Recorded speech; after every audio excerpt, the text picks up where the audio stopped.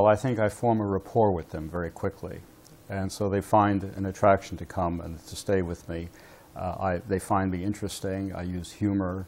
I sort of deal with them, not individually, but in a vicarious sense. I'm dealing with them individually, and I make references to them. They're a very diverse group, and I always call attention to this. With respect to material that they have on the website, they have my PowerPoint, except this. What I do is put slides with reference to my lectures ahead of time, but they're too cryptic for them to understand on their own, which provides further incentive for them to want to come to the class. They realize that what they have out there is just a meager version of what they would get from participating in the class itself.